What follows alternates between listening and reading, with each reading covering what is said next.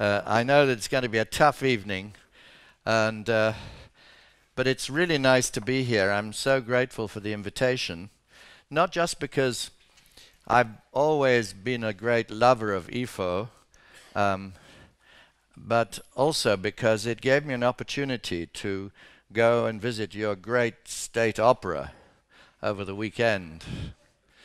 And I heard my hero, Jonas Kaufmann, singing Fidelio, which is a great experience. And also delightful L'Elisir d'Amore last night with a cast from all over Europe of brilliant young singers. So it's been wonderful to be here. And of course, then there's all the Bavarian food. Where can I stop? So many great things in Munich, you know. So thank you very much for the invitation. And I've got some slides, as you can see here, but I thought I'd do something more informal, just to start off with. I've got here a piece of paper with my thoughts. And I thought I'd tell you my thoughts before I give you a kind of slide, a little bit more detail on the slides, about, you know, sometimes we say in economics, when you've written a big piece, you know, and someone says to you, okay, there's your paper and your book or whatever, but tell me what's on the back of the envelope. What are you really saying in 3 sentences? So what I want to say to start off with is what I'm really saying in a few sentences. And so what am I saying? I'm saying that, you see, at the heart of this whole process is most of my fellow economists don't seem to be aware of many of the facts, but the biggest fact for me about the European Union is that it's very protectionist. And it raises a big tariff and non-tariff barrier wall around the EU in the interests of 2 main industries, food and manufactures. And the political economy of why is that wall so big around those 2 industries is because there are 2 major countries in the EU called France, which has a lot of farmers that are politically very powerful, and Germany, that has a lot of manufacturing companies that are very powerful. And political economy tells you that the 2 most powerful countries will inevitably support their own lobbying groups and interests. So political economy tells you it's not surprising that the EU is protectionist, but it's an important fact that we need to take into consideration. And the scale of it is huge. Like the tariff protection around food is 20%, and that probably doesn't take account of the non-tariff protection through things like the difficulty of the US selling GM foods in Europe. So 20% plus for food. And on manufacturers, the figures show 20% tariff plus non-tariff barriers. The non-tariff barriers be mainly through discriminatory standards. Well, not overtly discriminatory standards, but standards that are drawn up to suit internal consumer interests and also producer interests. You know, the classic discriminatory standard that isn't really discriminatory technically is the Japanese ski boot. If you want to sell Japanese ski boots to Japanese, they have to be special ski boots that are just right for Japanese feet. And only it just so happens that the only people that can produce those things easily are Japanese producers. But of course anybody can obey the Japanese ski boot standards. It's just very expensive to do it. So effectively it keeps out a lot of producers. So these are non-tariff barriers that the EU uses, mainly in manufacturers, but also as we've seen in food. So these numbers are big. So 20% is a big level of protection. And many of my fellow economists have said, oh yeah, there's free trade inside the EU, but they forgot to mention that there's inside the EU or protecting that free trade inside the EU is this enormous tariff and non-tariff barrier wall, keeping out the United States and all sorts of other fine producers. And at the heart of my argument, what I'm saying is the UK is better off with free trade. That's why this thing is called a free market macroeconomist. I'm a macroeconomist primarily, but I do work on trade, and it's not exactly, you know, rocket science to say free trade's a good idea. And the British consumer, if the British consumer could have free trade, it would mean that they could buy from the rest of the world. And some people say there's a choice here. Either you buy from the rest of the world, UK, you UK guys, you want to buy from the rest of the world, but if you buy from the rest of the world, you'll have trouble having free trade with the rest of Europe. It's either or. You have a choice. But I say it's both and. Because, as I'm going to try and persuade you this evening, it's pure common sense that the UK and the EU should have a free trade agreement. We don't want to levy tariffs on each other. Nor, by the way, as I'm going to argue, can we levy non-tariff barriers against each other because of rules of engagement about standards and how borders work. And I'll talk a little bit more about that in a minute. So I'm saying, look, the UK wants to have continued good relations with the EU. We don't want to erect tariffs. We don't want the EU and ourselves having tariffs against each other, nor do we want to be keeping each other's products out. We just want to have continued normal trade relations as we've had done for a long time. But in addition, we want to be able to buy from America and from Japan and from South Korea. We want to have free trade with the rest of the world. So both and. And I don't think there's a choice here. That's what I want to really persuade you this evening. And I also want to persuade you that it'll be good for the EU if we leave, because on the doorstep of the EU will be a new competitor that will force the EU to become more sensible in economic policy, be more free market. That's why I'm a free market macroeconomist saying it's win-win. It's win for the UK because we get access to free trade. But it's win for the EU because the EU will no longer have a captive UK market to which it can sell stuff at inflated prices.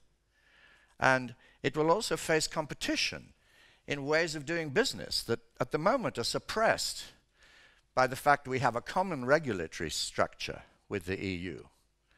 And competition in regulation is a very good thing, I think, because it stops governments becoming too interventionist in the affairs of the economy. And when we've left, we'll be there across the channel competing hard with free market regulations and much less intrusion of government into the affairs of the economy.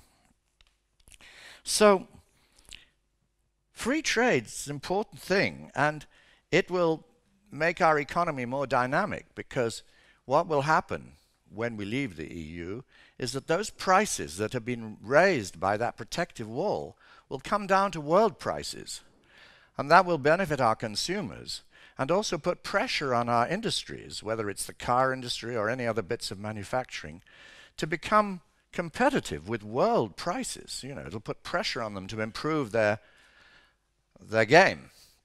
So that's the guts of my argument, that it's win-win. It's good for us because we get free trade. We maintain a good access to each other's markets through the EU because we will have a free trade agreement with the EU. I think anyone who says otherwise is talking nonsense. Why wouldn't we have free trade with each other? You know, and at the moment the European Commission has got into its head that it wants to give Britain a punishment beating. You know what I mean? They got the big cane and they're out there flogging us. saying, "You dare to leave the EU empire, you beastly Brits. I'll show you. Whack! Take that, you dog." And don't anyone think they should do the same, because that's what happens to dogs that leave the empire. So that at the moment is the game of the European Commission. Punish Britain for the effrontery of saying it wants to actually, run its affairs this different way. Now, some people say, and they're not only here in Europe, but also in the UK, the UK Treasury, for example, say, it's not really possible for the UK and the EU to have a free trade relationship. They say inevitably, once you're outside the EU, barriers will come up at the border. They say, the border man at the customs will say, "Aha, I want to look inside your back axle and check you out and make sure all your paperwork is absolutely hunky-dory," which is a funny English word for absolutely correct and beyond reproach. And so the border will become very hostile, you see. This is the argument. The border will become very hostile. All those customs people will be standing there saying, "Oh, you're Brit, don't come another inch without showing all your paperwork, in triplicate, and all the stuff that you make sure that your beef is absolutely pure, and they'll crawl over it, like a bunch of flies, This is the image we're told will happen when we leave this market. And similarly, another big worry that the Treasury has raised, and many people say, well, also standards. At the moment, all your goods satisfy the standards. The EU goods satisfy the UK standards, and the UK goods satisfy the EU standards, because of course they're exactly the same. But after leaving, there'll be like a sort of a UK good, when it comes to the EU border, will have a sort of special spot, like sort of have green eyes or something, showing that it comes from the UK. And the standard will say, "Yeah, you're okay, except you got green eyes. You come from the UK. And so, don't come in." Now, actually, one of the things I've been saying to Her Majesty's Treasury, and also to my friends over here who make these arguments, excuse me, is, look, the thing about the relationship between the UK and the EU, it's not the same as if the UK had never been in the EU. The UK has been in the EU for 45 years, by the way. 45 years. 45 wonderful years, say. And it's not reversible. It's not the same as a country that's never been in the EU, where the standards are different. If you've been in the EU for 45 years, you have the same standards as the EU. The EU and the UK now have exactly the same standards. And you can't suddenly, the moment we leave, say, all those products that have the same standards for some reason don't have the same standards, because they obviously do. And there's another point, that even if the standards change, the exporters who export from the UK into the EU will have a very strong incentive to keep on matching the standards of the market to which they're selling things. There's a big sunk cost in trade. And so if you match a country's standards to which you sell, and they change the standards, which of course the EU may do, or we may do, the EU exporters to sell to us will keep on making their goods satisfy the standards. Because of course, you sell to this market, you want to make sure you keep on selling to this market, and any exporter makes sure they comply with the standards of the market to which they're selling. And vice versa too. UK exporters will make sure they comply with any changes in EU standards for their export goods.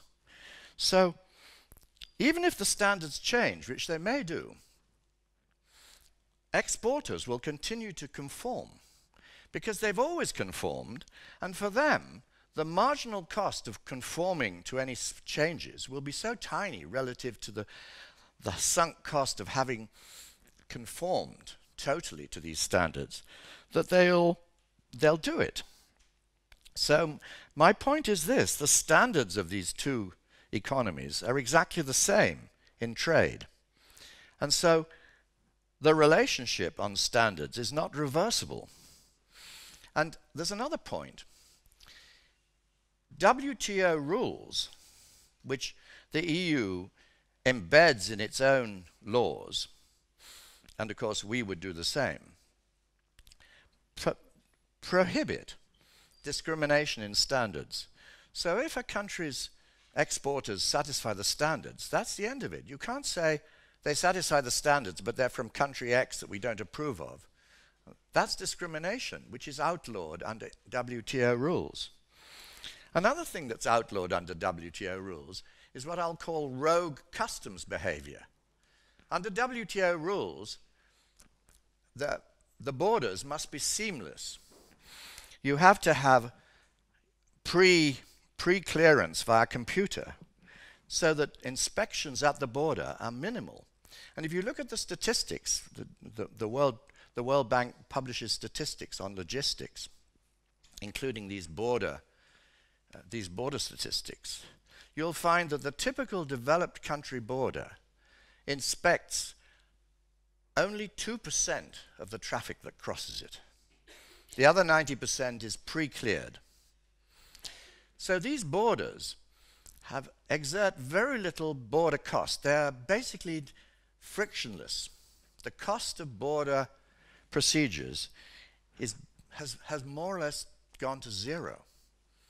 Now, of course, when the EU set out to create its single market and its customs union, this was not the case. 45 years ago, the WTO had not really invented any of this stuff. But of course, the EU stood out as having seamless borders and, seamless recognition of standards and non-discrimination and so on. But I think what's happened is that the international trade community, through the WTO, has caught up with best practice as practiced by the EU in its single market and so forth. And that best practice now is what holds across international trade between non-EU countries and the EU as well. And so when you think about what the UK's relationship with the EU will be after leaving the EU, it will be a non-EU country that will have exactly conformable standards that its exporters will continue to conform to, and has frictionless borders, because that's the modern border, is frictionless. I visited Bristol ports, which is the main port taking in all car imports from outside the EU in the UK. And if you go down the M5, you can see this port, and it's a great big car park full of imported cars. And the fellow that runs it and owns it is a friend of mine, and he's one of our group that campaigned for Brexit, as a matter of fact. And when I visited his port, I asked him, where are the customs officers? He said, oh, I don't know. We never see them. We never see them. I think there are like a dozen somewhere. They hide away. We never see them because everything is pre-cleared. Everything that comes through our port goes through just like that. No customs officer comes near it because it's all done by computer. It's all pre-cleared before it gets to the port. So it's a very interesting thing. I was quite surprised. I said, are you really serious? No, you never see these customs people. And he said, never see them. Don't know who they are. And these are guys that are the customs people for his port. So that's my first point, is that free trade, the UK opting for free trade, doesn't mean that there's a choice of having very frictional trade with the EU And that suddenly, when we choose free trade, we stop having a good trading relationship with the EU. All that will happen is it will default to the position of a non-EU country that has the same compatible standards of its exports with EU standards, and also has, like every other non-EU country, frictionless borders with the EU. And you know, you can look at the trade figures for non-EU countries. They've grown much faster in trade with the EU than have EU countries. So it can't be, I can't be making this up completely, can I? If all these non-EU countries have such good trading relationships with the EU, why shouldn't the UK continue to have good trading relationships with the EU? So, to sum up my first point, I say it's both and. And for the UK, what's not to like about free trade and competition and productivity growth? And what's not to like about continuing to have good relations in trade with our close neighbours, which of course we all want? Now, let me make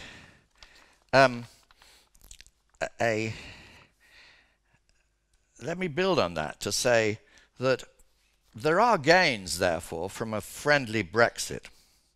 At the moment, Brexit's not very friendly. It has to be said. Brexit at the moment is punishment beating by Mr. Juncker. And who is he punishing? The British people. Now, if I was Mr. Juncker, I'd be a bit careful about punishing the British people, because the British people have a quite serious view about democracy. And they think that if they've had a referendum, politicians better respect it. And any politicians that don't respect it are going to have a very bad time in the next election, which is why both the Conservative and the Labour parties have said that they back the referendum. So there are gains from a friendly Brexit that I've sketched out. The gains on our side is that we get to free trade. We don't have to cope with this. We also get to control our own regulations, which is important. And also, we maintain friendly relations with our biggest neighbours. But then we get on to the sort of hard stuff. Suppose it becomes unfriendly and there's no deal. One of the things that we've done work on is what happens if there's no deal. Because very early on, when I was campaigning for Brexit, people would say, oh, you know, you say there'll be a deal. But actually, they'd then produce a European politician who would say, ah, no, there will be no deal. Mr. Verhofstadt, perhaps, would be the favorite one to in a BBC studio. Mr. Verhofstadt, who is the favorite European politician of the BBC, because he's a complete unpleasant idiot. So that any time any Brexiteer came into a BBC studio, out they would wheel Mr. Verhofstadt or some picture of him, and they'd say, look at this man Verhofstadt, he will not give you a deal. He is very against everything you're saying. To which the answer that we've researched is, then we will have no deal. If Mr. Verhofstadt is typical, and he seems to be quite typical of quite a lot of the Brussels politicians, then we will have no deal. So what will be the effect of no deal? Well, under no deal, we will have free trade, and we will have no deal with the EU. We'll just have WTO relationships with the EU. So what about that? What about that? Well, the point then, that defaults to WTO law, which I've just described to you. WTO law means you still can't discriminate on standards. You know, just as the EU doesn't in practice discriminate against all other non-EU countries, under WTO law it could not discriminate against UK trade, nor could we discriminate against them. And also the borders would have to be seamless. So under WTO no deal, you still get all these things going through, that the UK goes to free trade, and it simply has WTO relationship with the EU. And what is that relationship? It's perfectly okay. It's no discrimination on standards, so the goods still have to go across the border. There's seamless border, so the goods still going across the border at very low cost. The only thing that no deal means is tariffs. But the thing about tariffs is that because the UK will be doing free trade deals with the rest of the world, goods will be coming into the UK at world prices. So anybody from the EU selling in the UK market will have to sell at world prices or they won't sell anything. And anybody selling out of the UK will have to get at least world prices or they won't sell anything either. If you work through the economics of that, it means that the guys buying from the UK exporter will have to pay them the UK world price and absorb any tariffs. And vice versa. You know, anyone selling from the EU into the UK will only get the world price. They can't raise the price to absorb the tariff. Because if they do, they won't sell anything in the UK. So if you think through the logic of that, it means that the tariff revenues that are imposed either by the Commission or by the UK Treasury will all be absorbed by EU traders. Now these tariff revenues aren't chicken feed, as we say. Chicken feed is also something, an English expression, which means the stuff you feed to chickens. It's very small. So the thing about these tariffs, they're not very small. The revenues that the UK Treasury would charge would be 13 billion a year, pounds. And the revenues that the EU Commission would get would be 6 billion a year, pounds. Sorry, I can only work in pounds. I'm not yet fully enough educated in the Munich climate to convert myself into euros. So I fully apologize for this lapse. But pounds, anyway, nowadays the pound and the euro are more or less trading at one, aren't they? So it's not much different, luckily. So anyway, a lot of money here is changing hands, and it's all paid for by EU traders. So basically that means that the EU is going to lose a lot from this tariff war. Well, it's not something we really want, but this is something that would be expensive for the EU. Another thing about no deal is that the UK won't pay any money into the European budget, the EU budget, for the next 2-3 years, which is currently, it's paying quite a lot of money each year on the basis of a transition, you know, under the withdrawal agreement, under an agreement. But if there's no deal, there'll be no money for that. So when you add up all these bits of money, also Brexit will come 2 years earlier, which also is costly because it means that BMWs, you see, will immediately have a price fall in the UK instead of waiting 2 years. If we go into a transition agreement, BMW, the Brits have a love affair with BMWs. I expect you all know this, don't you? If you scratch a Brit and ask him what does he really love, he says, after my wife, a BMW. And maybe even before my wife. So, you know, they love BMWs, but you see the thing is, if you can buy stuff from the rest of the world that's 20% cheaper, and you've been paying, you know, your enormous price for your wonderful BMW you come all the way to Munich to get, you see. You say, well, hang on a minute, Mr. BMW, you know, give me a cut here of 20% because now I can buy, you know, this other stuff that maybe not quite as good as you, but, you know, I can still get it and I could get some satisfaction out of it. So the price of BMWs will fall. And so no deal costs the EU. We did the present value calculation. I'm sure there's many accountants here and so on, finance people who know, you know, discount present value, all these flows to present value. It's a cool 500 billion pounds in present value, this cost of no deal to the EU. But it's a gain to the UK because we get out faster. We get to free trade faster. And we get all this tariff revenue. And we don't pay the EU Commission, whom we love so dearly, moi. You know, we don't pay them 30 cool billions. We don't pay them. You know, Mr. Juncker can sing for his money. And so we gain from no deal. So what we find is, bring it on. If we're going to have a fight, bring it on.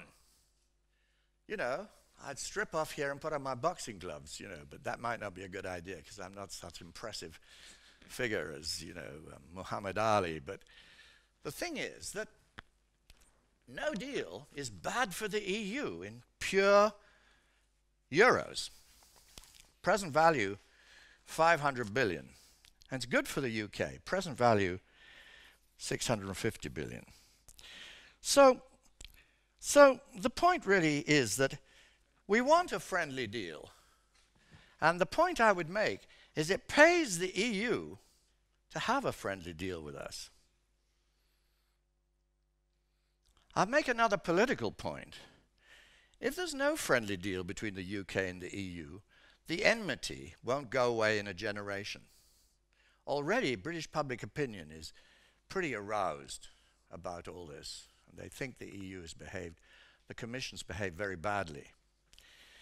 Now imagine if there's no agreement and, you know, this goes on and on and on, and Mr. Mr. Selmayr gets up to even more tricks because he doesn't seem to like us very much. Then, you know, this will leave a residue of bitterness which will endanger good relations in lots of other ways, you know, which we don't really want. Okay, so that's basically my summary of what I'm going to say. And those of you that want to switch off my slides can now switch off because I'm going to talk about my slides. And I'll also say a few things for Professor Felbermayr about trade theory, but I'll tell you all about that when the time comes and the slide appears, because I won't spend any more time on my my brief summary of what I'm going to say. So let's now go into my slides, and I got a few things to tell you that are slightly more detailed. So first question, everyone asks me, why are you leaving? What went wrong? So I thought I'd give you a little history of what went wrong. As Gabriel very kindly said, I produced this book called Should Britain Leave the EU?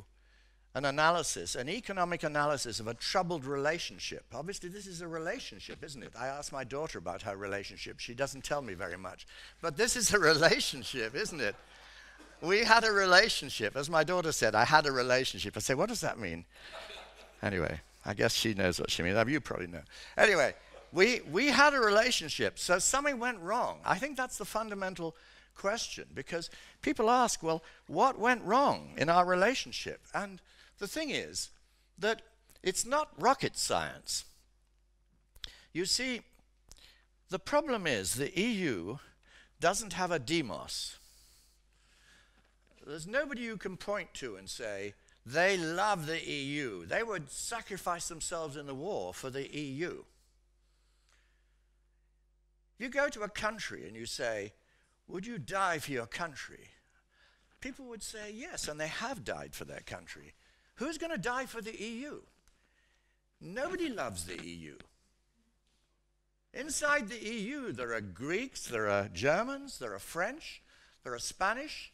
They love their countries, and they would probably die for them, and they have.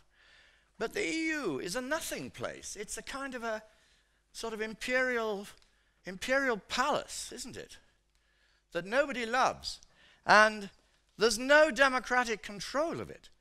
The European Parliament is not a democracy. It's not a democratic organ, is it? It's a bunch of people that all dislike each other, sitting in Parliament, having to talk to each other, which they dislike intensely, you know, and basically saying, well, those are the Spanish over there, and those are the Greeks over there, and we don't talk to them, and they're the French, and they think they're wonderful, you know, and they're the Germans, and they actually run the show, you know, and so what is that? Is that a democratic organ? I don't think so. And this is the fundamental problem. Now, you see, you're dealing with a country, the UK, that has a very profound sense of democracy. It's fought lots of wars.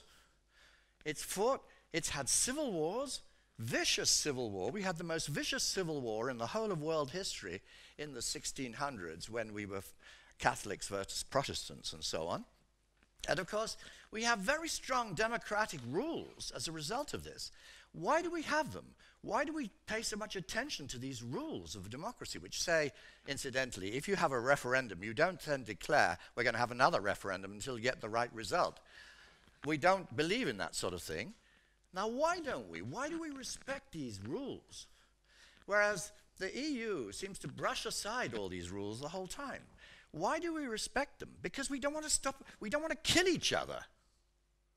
Because if you don't have a set of rules whereby if you have a disagreement, there's a way of settling it by whether it's parliamentary elections or referendum or whatever it happens to be, then the only other way of dealing with it is to go to war with the other guy and start killing them until the man who's killed most wins. So democracy is taken very seriously. And the problem is that because the UK, very old democracy, prizes this, they felt they were losing democratic control. And then there was this federalist political union agenda, which you all, I'm sure, approve. People in Germany approve of federalism in the EU, but the UK doesn't think the same way. And then all this stuff about subsidiarity is a joke, isn't it? There's no way of stopping anything in the EU if you're a minority. There's no real serious minority blocking mechanism. And of course, because the mantra of the EU is ever closer union, the UK suddenly started to realize they joined a club which wasn't an economic community, it was a political union in which they had no democratic control. And this then brings me to what they say in French, un peu d'histoire, a little history. You know, in fact, if you go back over the history of UK-EU relations, they've not always been bad at all. Mrs. Thatcher was very pro-EU. And interestingly, she pushed the single market very strongly under Monsieur Delors. And so the single market came in largely as a result of the efforts of Mrs. Thatcher, who was used by Monsieur Delors to push the agenda, and I think Germany also supported it, against some other countries that weren't so keen. And what Mrs. Thatcher pushed for, you see, was free trade. She thought the single market would bring in free trade, competition, mutual recognition of standards, and an independent monetary policy. She thought all this would go with what was proposed under the single market. But as we all know, there wasn't any free trade because it made no difference to the basic protectionism of the EU.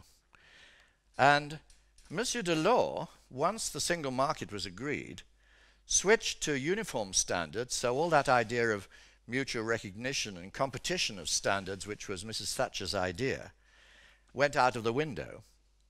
And he also instituted the social market.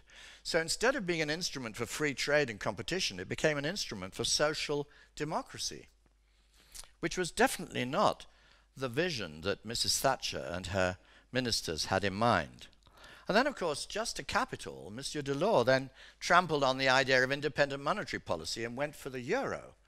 And when challenged as to why the euro was a good idea, because the economics of it was so transparently awful, and I can tell you that, having taken part in the debate with Hans-Werner Sinn as well over the euro and the unwisdom of it from an economic point of view. What Delors said, and many politicians echoed him, was it was a route to political union. So you can see that not only was he smashing Mrs. Thatcher in the face and saying he was going to take away her monetary policy, he was also going to use it as a weapon to get political union, which also was against the whole idea of the single market originally. So, you know, you look at this history and you say, well, why did Britain fall out of love with the EU? It's pretty obvious why. And this is the reason. You know, it didn't happen by accident. It didn't happen by accident. And the UK got lots of opt-outs from Maastricht and so on and fought bitterly about them. But the UK got more and more discontented. And I'll give you a statistic that you probably won't often hear. People say, but half, a lot of people wanted to remain in the EU. But shall I tell you the statistic? 80% of people in the UK, we know this from polling of people's views about these matters. 80% of the people in the UK are Eurosceptic and share these worries. This is why nobody fighting for the EU, staying in the EU, ever mentioned politics once in the referendum. They all mentioned economics. But what happened was 80% of the UK would have voted to leave, but half of them were worried about the economics. So it all came down to everybody wanted to leave, basically, but half of them were a bit frightened that the economics, might go sour. So this history, you see, highlights that there are good reasons for that 80% feeling, and that's why no British politician will ever make a good political argument for being in the EU, whereas, of course, that's not true in Germany at all. And so when you come back to recent events, you see, then there was the huge inflows of migrants from Eastern Europe, 3 million now, just over 1 million of them unskilled workers, who create a lot of disruption in poorer communities because they all get access to taxpayer benefits in the UK under the UK's unconditional benefit system. And that taxpayer subsidy, you see, to unskilled migrants from the EU costs 20% is about 20% of their wages. And it also drives down unskilled UK wages. So this is a more recent phenomenon. And then you had the financial crisis, which also created general concerns, of course, and a general feeling of unhappiness, which played into all these issues and fueled the UK Independence Party. And then you got the promise by Cameron to head off the UK Independence Party, you see, of a referendum in which the people's will be executed by Parliament. So people sometimes say, well, the referendum was only advisory. No, not so. The referendum was promised to the people as a way of saying what Parliament should do. There's no question about that. You can read all the minutes of Parliament. And so that's what Cameron promised. And he did it in order to counteract this dissatisfaction that was now being exploited by UKIP. Because fueled by the extra austerity fatigue and immigration issues. And so, that's the background, that's the history. And now, let me give you the economics of leaving. I'm just going to give you the unvarnished figures from our work on what we gain in the UK from leaving. The first thing is free trade, 4% of GDP. And that's not a stupid number, by the way, because the Australians did a calculation using a big world trade model called GTAP, which found that the Australian liberalization of their trade policies had gained 5%, 5.5% of GDP to the Australian economy. I mean, the Australians were very protectionist, and of course they got rid of it. So these sorts of numbers aren't unreasonable, and I'll show you some numbers from GTAP for the UK later on.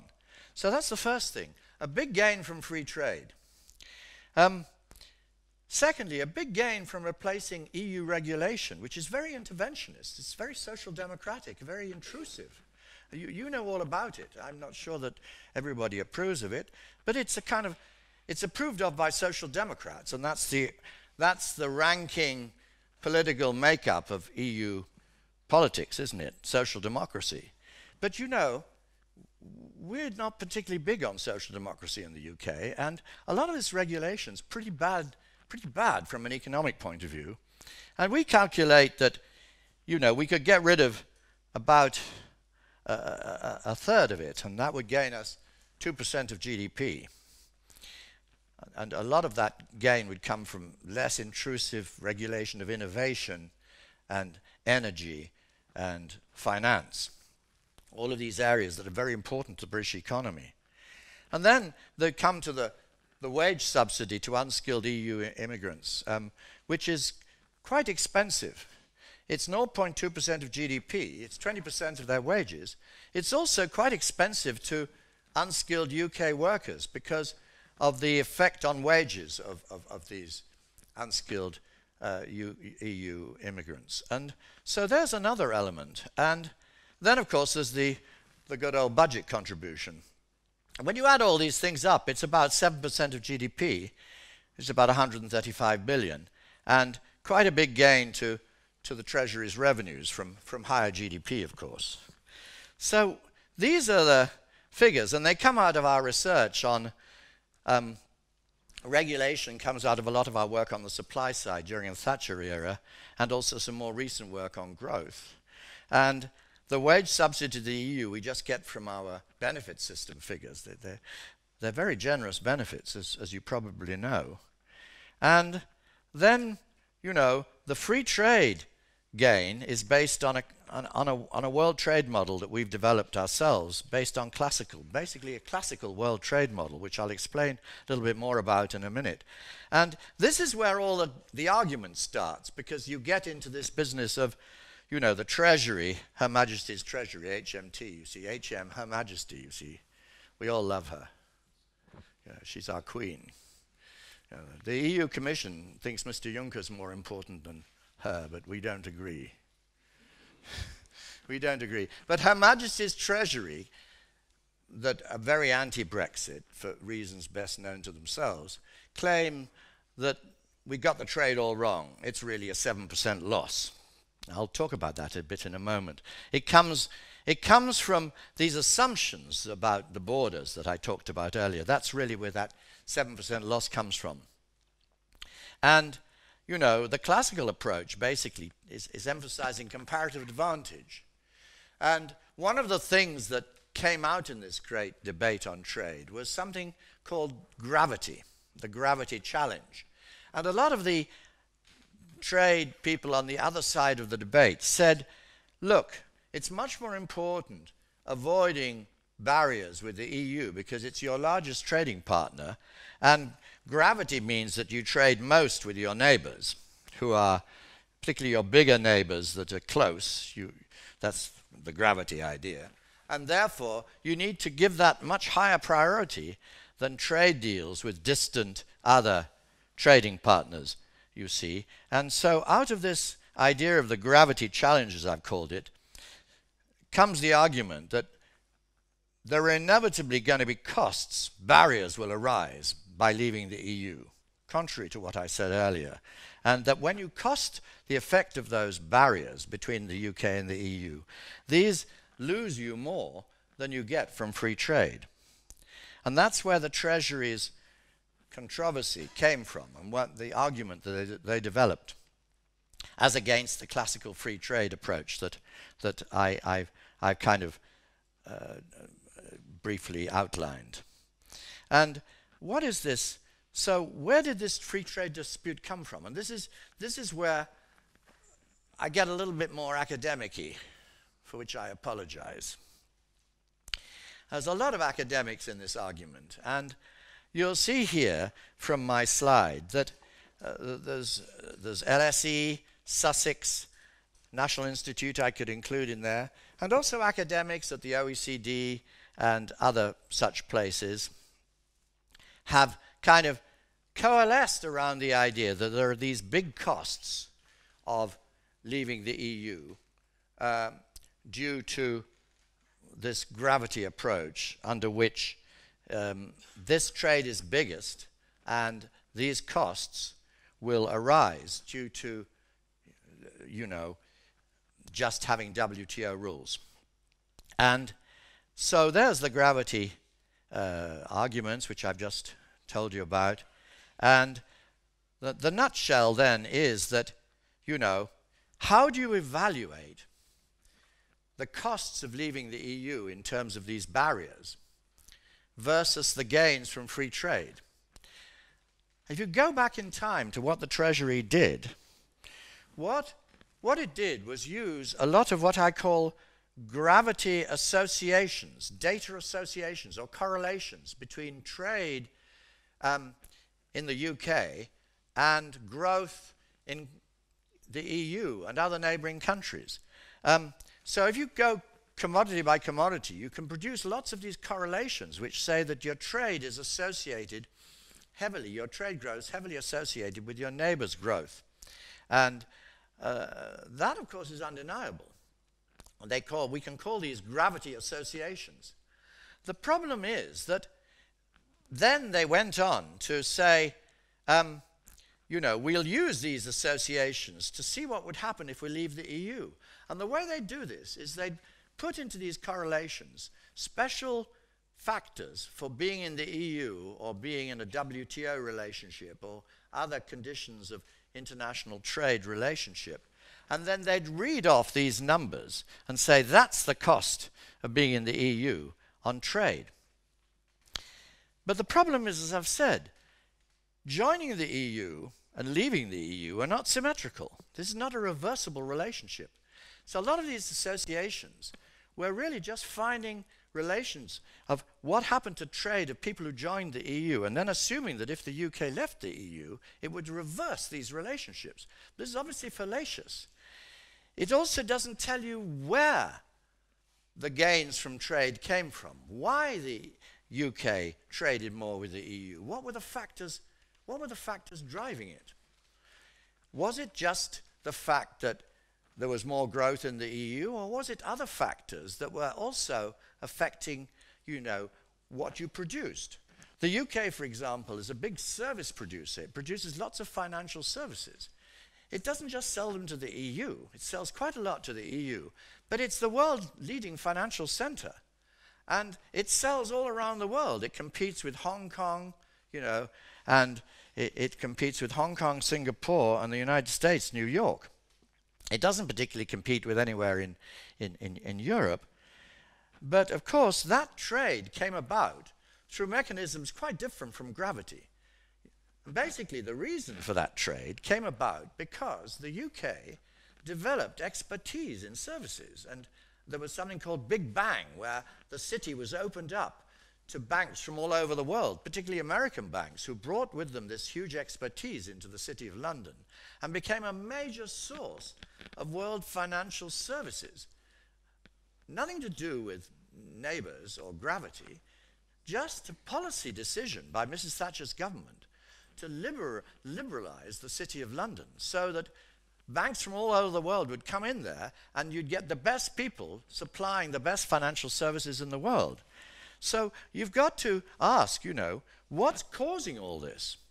And what this second bullet point says is the Treasury shouldn't have just looked at correlations and said, here are all these correlations, these are associations in the past. It should have looked behind them for the causal drivers. What was really driving UK trade? What did policy do?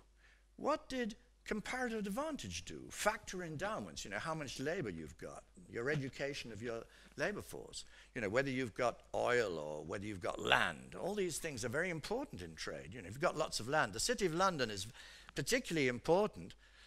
Terrific. Particularly important because it's got loads of land and there's plenty of space for Citibank to be there side by side with Deutsche Bank and the other big banks. There's loads of space. This is all very important in trade.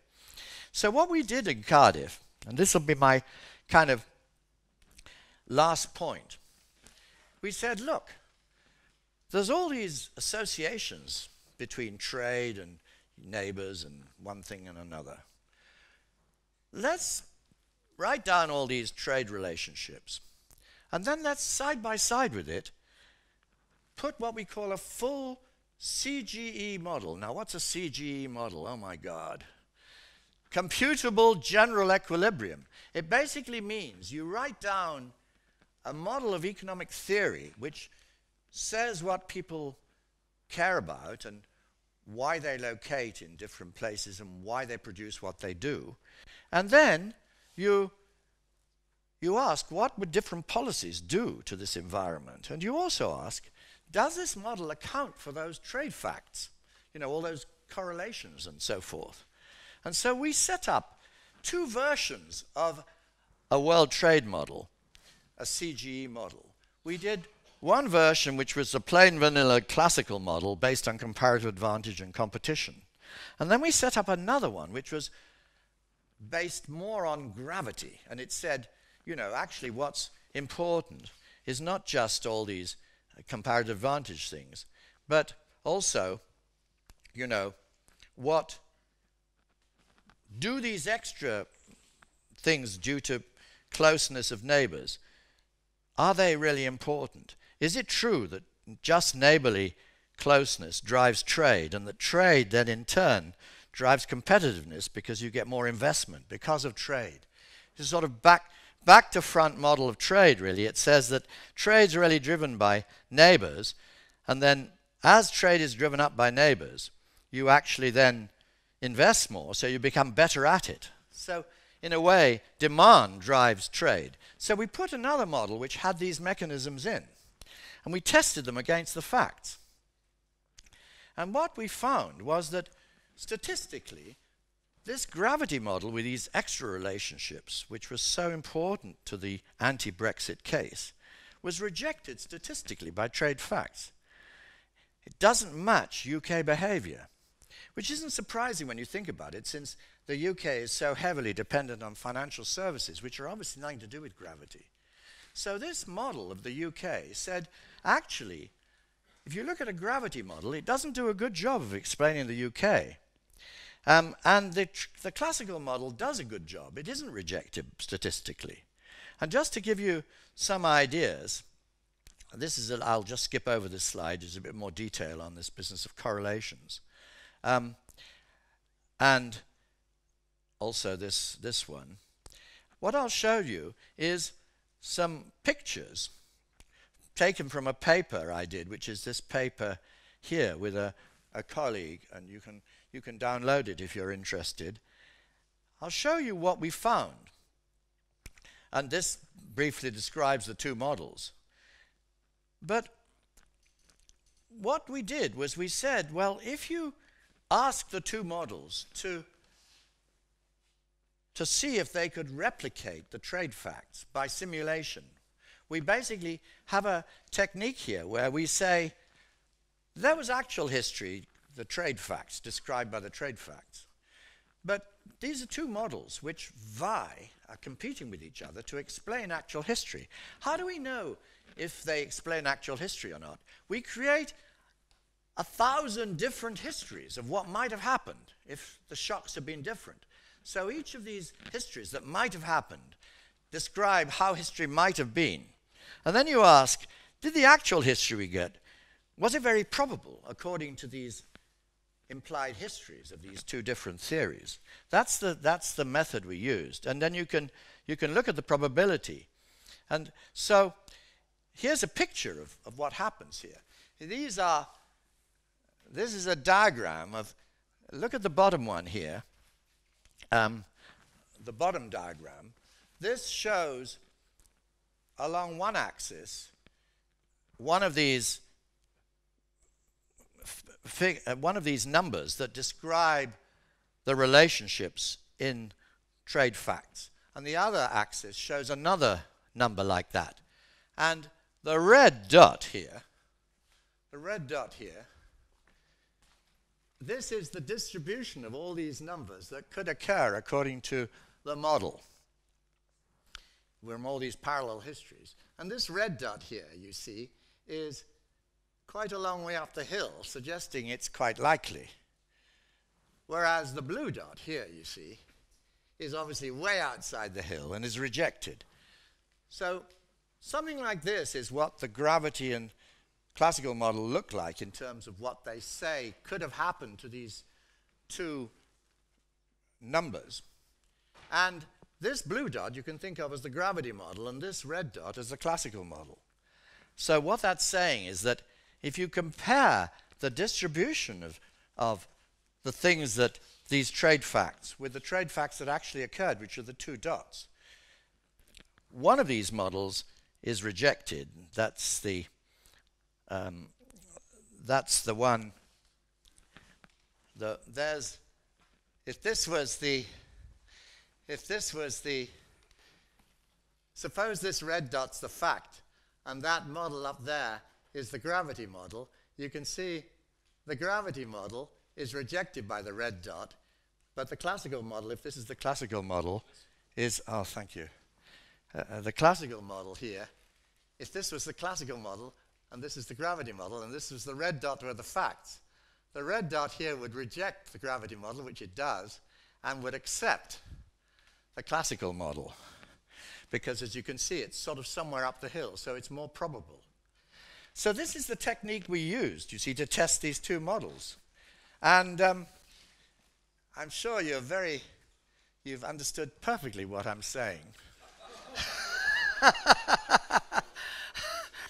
So I apologize profusely for that, and you'll have to ask Professor Felbermayr to explain it all to you carefully later.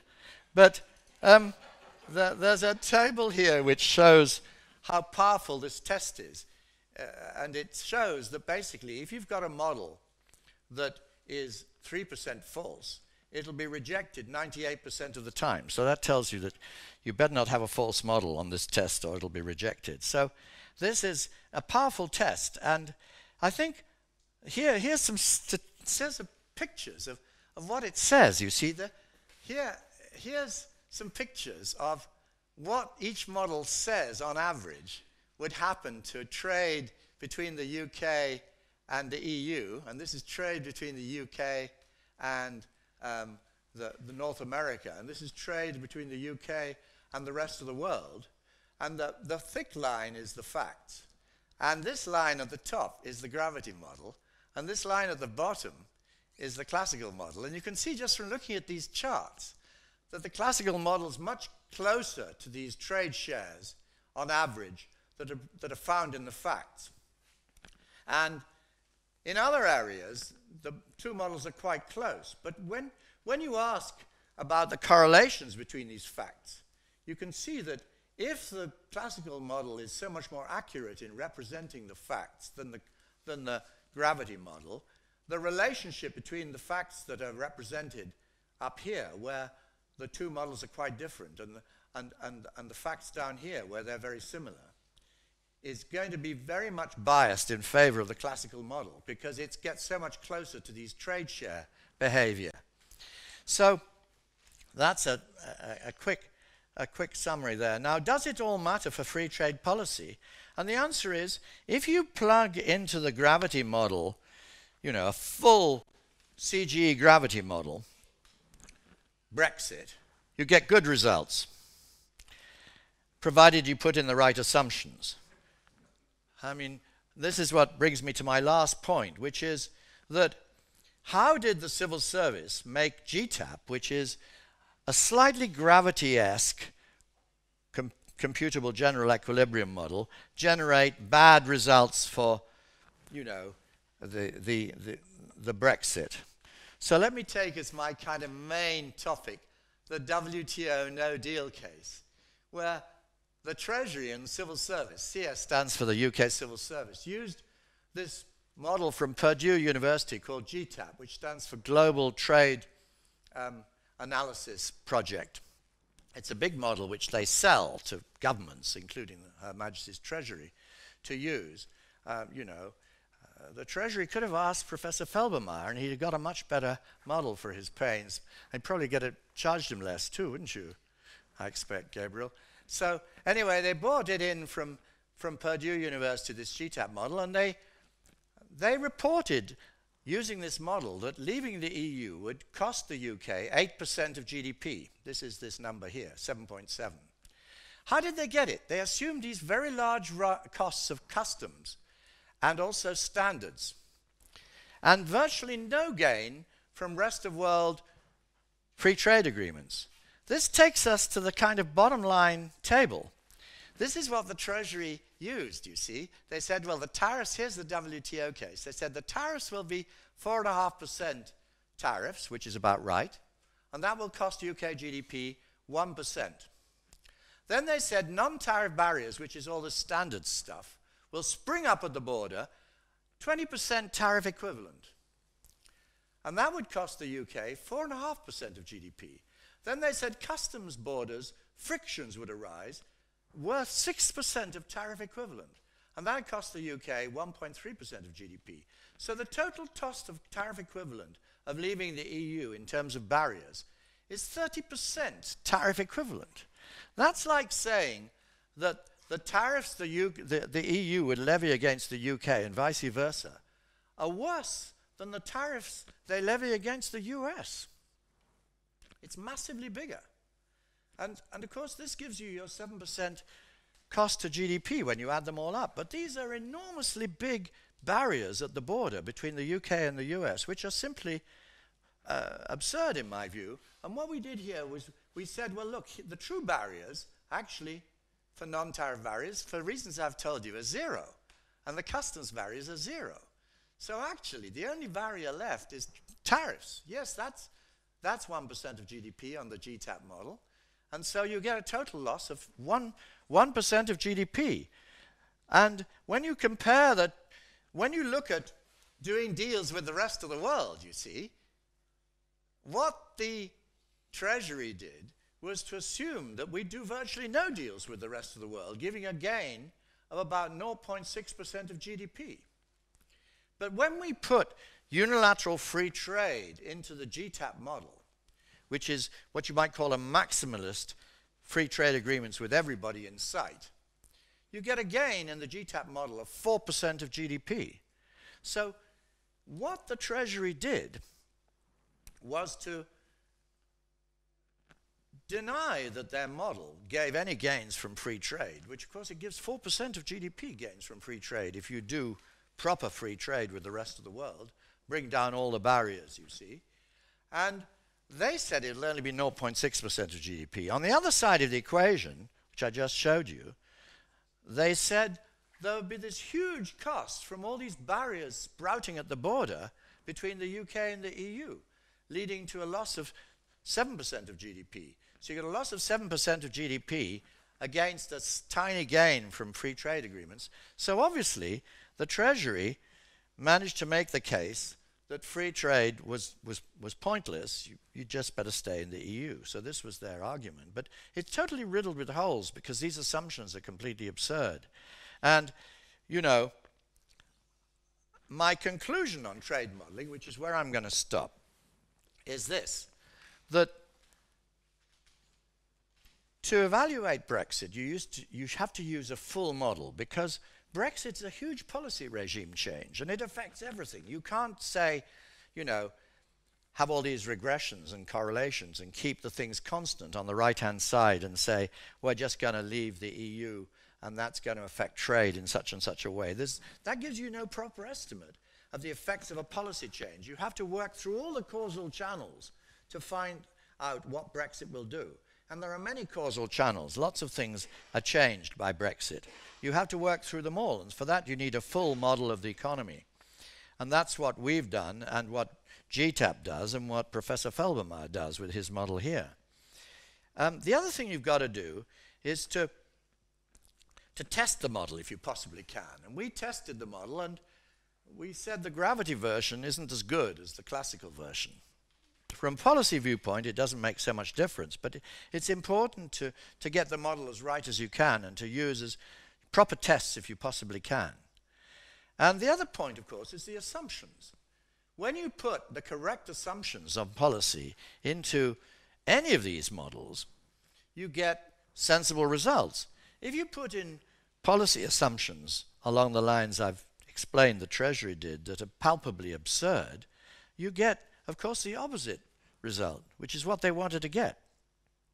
But it's not a good scientific procedure.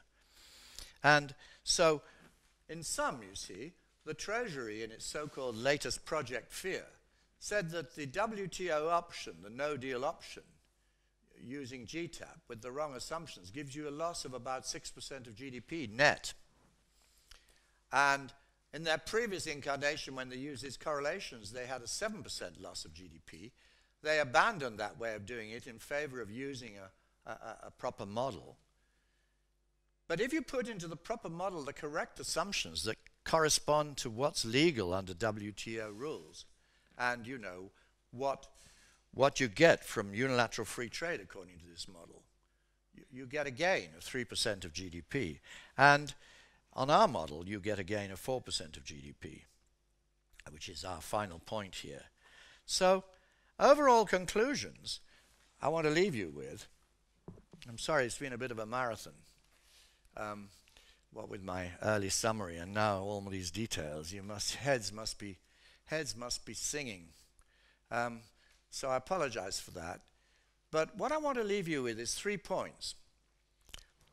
Classical trade theorists did a very good job.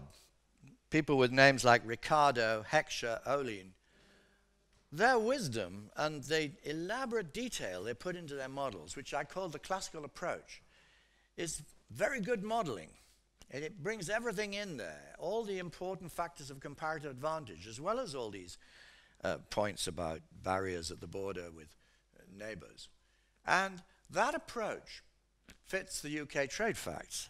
And so I say we need to give a few cheers to David Ricardo and his friends in the past few centuries. They got quite a lot right. And the modern obsession with gravity models has led to terrible fallacies. It's led to very poor modeling because economists have been willing to use correlations instead of proper models. And secondly, it's led to what I call the neo-protectionist fallacy, that somehow free trade isn't good for you. You're better off with protection, which is a very weird conclusion if you think about it in the spectrum of economic thought over the centuries. You know, if you'd told that to the people who abolished the Corn Laws, you'd have got a raspberry. That's a British expression, by the way, a raspberry. It means something you throw at someone. It's big and red and very sticky and unpleasant.